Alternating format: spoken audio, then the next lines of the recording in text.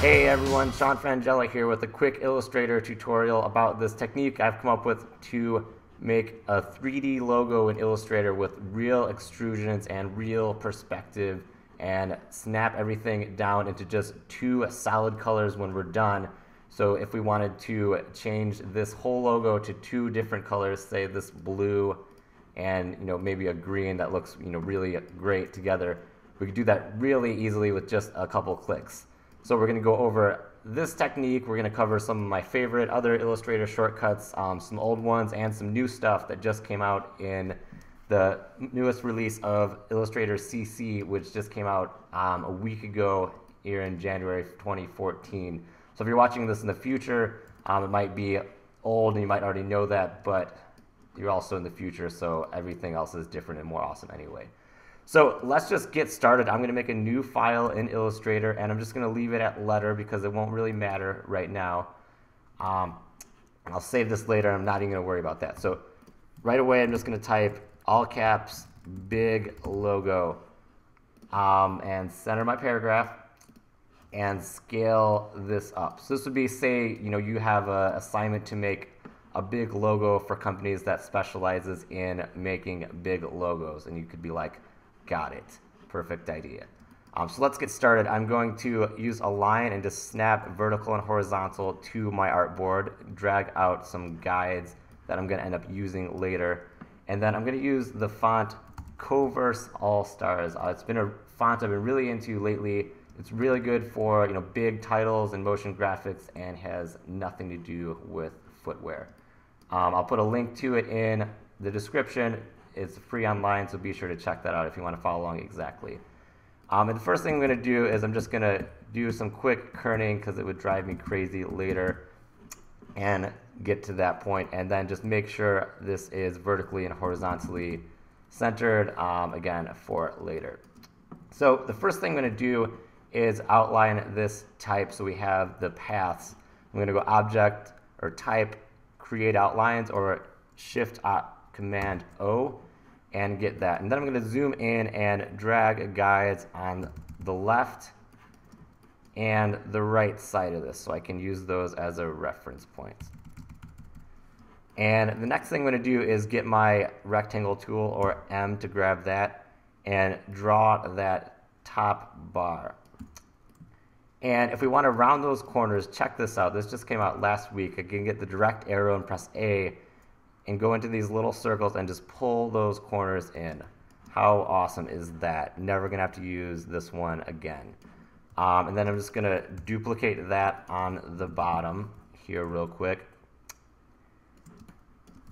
And I'll do this a bunch of times. I'm gonna grab the Pathfinder, select all of this stuff, and use this Unite to combine all of these. So when we start doing stuff later, it applies to all of it.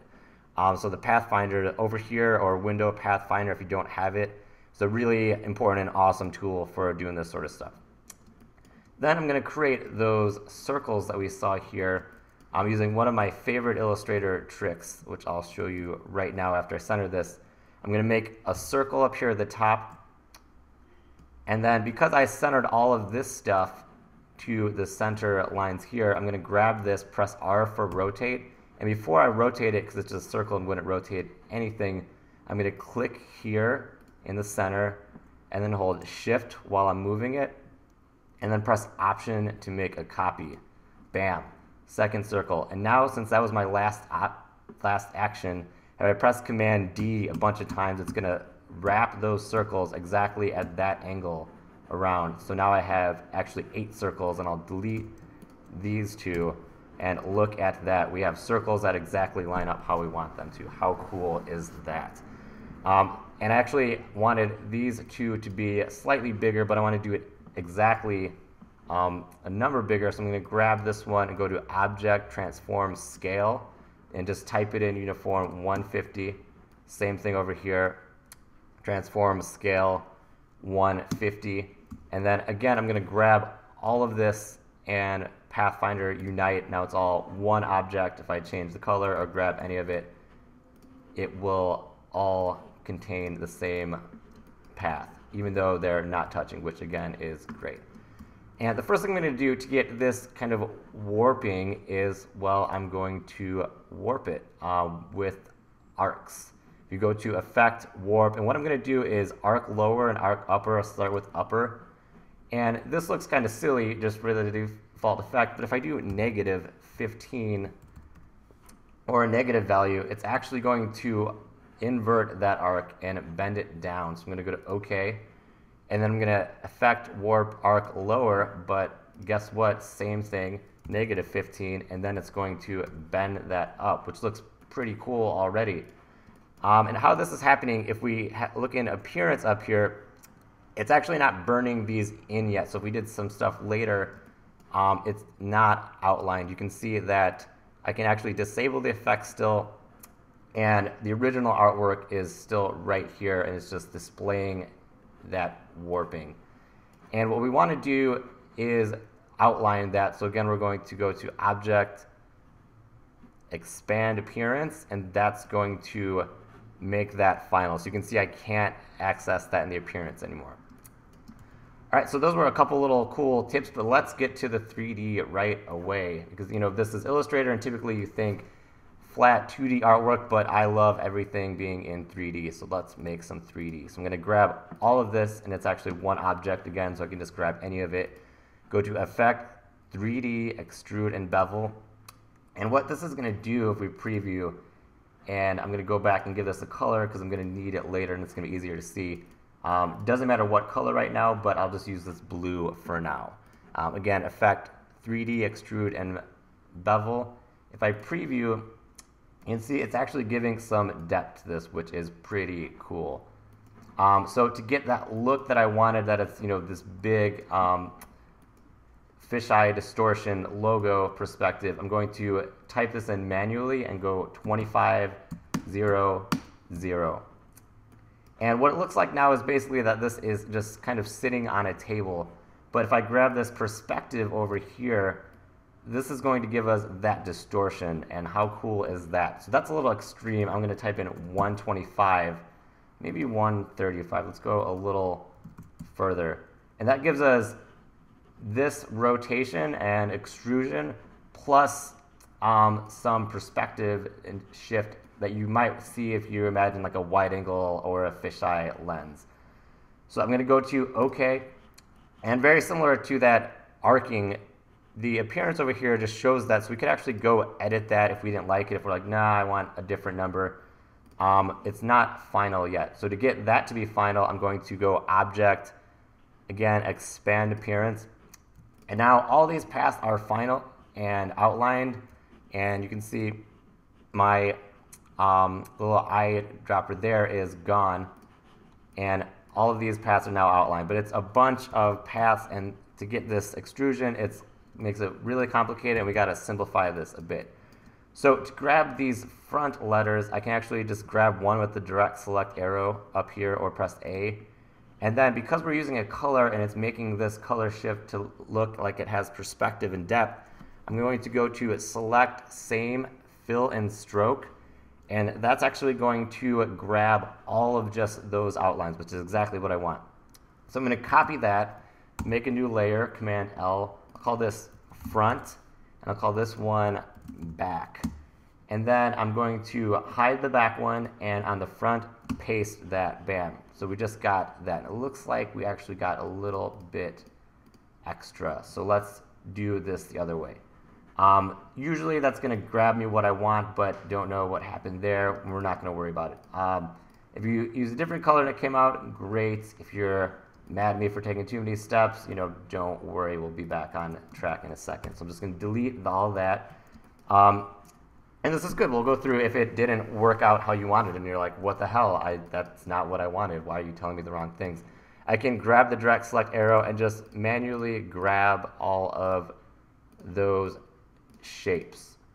So now I have all the lines, the letters, the shapes. If I do copy paste just to check, all right, it's copying everything. Good. And again, I'll just grab all of those, make sure I don't move them because we don't want that. Copy. And then I'm going to go back to the front and look at that. We only lost a couple seconds. So still a fast one. And I forgot my circle again. So grab that circle and finally maybe we'll get it. All right, there we go. Got all of them this time.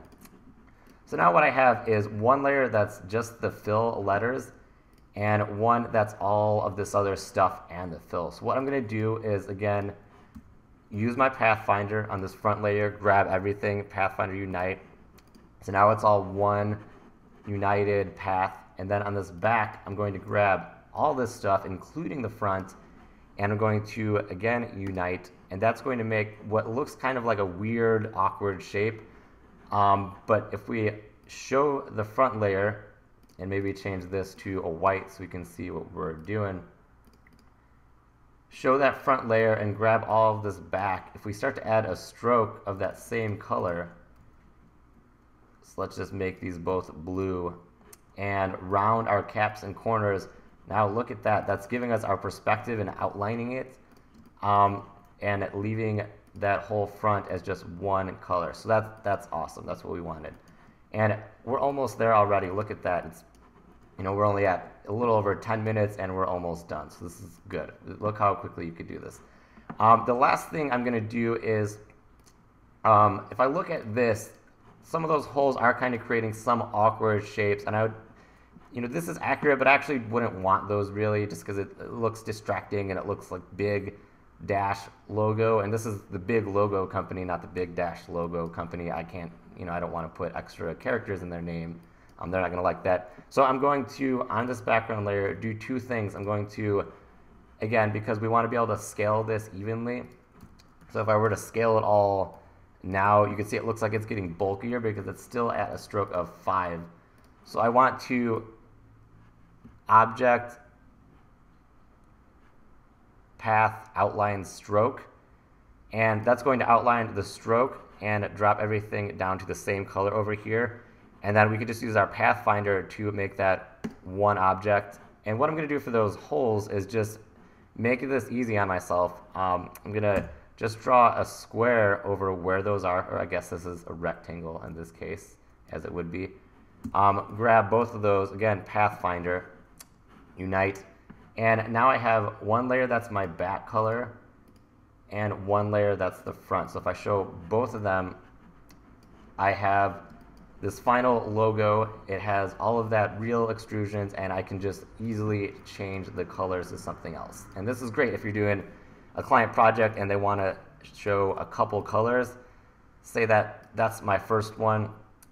I can just duplicate this one and change the color. So let's get that orange that I liked, and that's a red. So I'm going to grab orange and make it a little darker. And if I was doing a real client project and I want this to be actual printable Pantone numbers that they could use and have a corporate color, to get out of, right now we're just in RGB and everything is just adding up. If we want this to be, get this actual chip, check out this little trick. If I, in the color guide, grab this little icon, go to one color job, library, Pantone solid coated, click OK. OK. Now if I press this, it's going to, down here, show us that actual Pantone number, so 7579.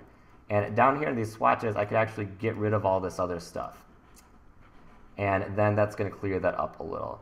So I'll grab this again, just make it that color. And if I am in the color guide and grab a different color, press it, it's going to do the same thing because now it's in Pantone chip mode in this color guide. And that's going to save that same one. So maybe I want to present them with a blue, maybe this orange, and then I want just my one color, black and white, to show them, I've thought of everything. How's it going to show when it's black and white really little? So we have that, and what we could do with this one is maybe this is our 2-color option. This other cool little part of the color guide I like a lot is, maybe you want this blue, but a fill that goes with that. You want to play with some colors, and what this color guide is great for doing is, if you didn't pay attention in color theory class, or you don't want to think about it, you can just use this to cheat basically, and just get some ideas of color combinations. So I can grab this blue, and based on that blue, it's going to suggest things from the color wheel. So I could get this tan, grab the front color, make that tan, oh, that looks way too ridiculous. So maybe a lighter tan, and maybe I don't even want this to be blue. Maybe I want it to be, you know, a purple. So I could over here grab a purple, get my Pantone chip, grab the front color, make this based on this purple, and, you know, look through all these color options that it's going to give me that all, you know, kind of play well together. So maybe I'll just get, you know, a lighter purple. Sure, why not?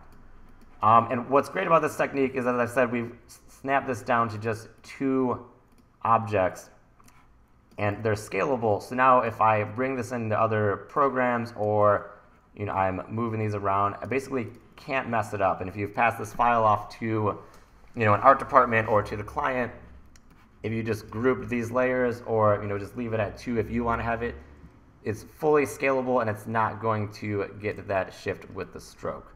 And this is great because now, say we're bringing this into other programs, we could copy, and maybe in Photoshop we're doing a print document, so we could just do, you know, new, say this is print,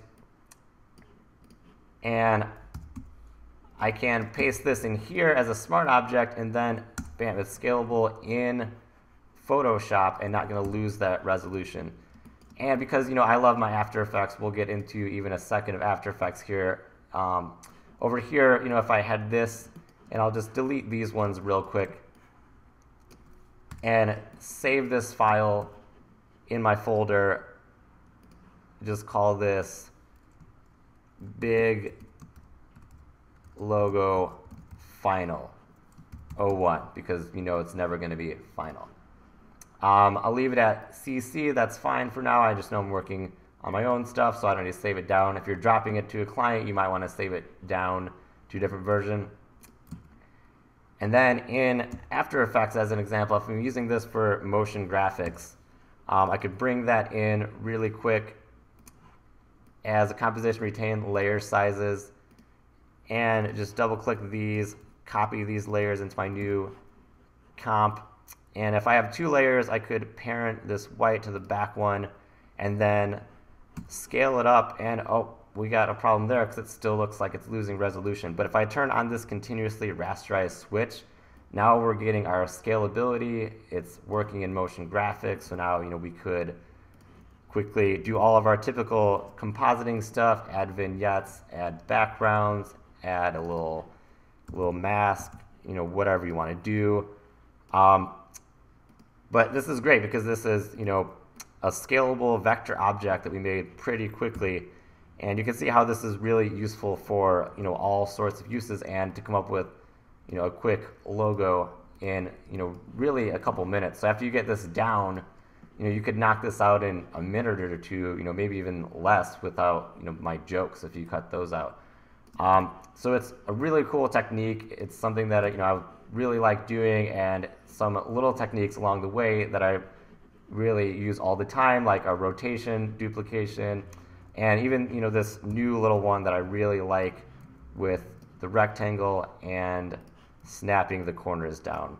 Some new stuff that just came out in Illustrator, so you can check that out on their new features on Adobe's website. There's some other cool ones, but this is that little new trick is by far the one I'm the most excited about. So yeah, that was a quick little technique. I hope you learned a lot. And check out the next video next time then, and we'll keep talking about Illustrator and motion graphics and Cinema 4D and do all sorts of stuff. So I will see you next time.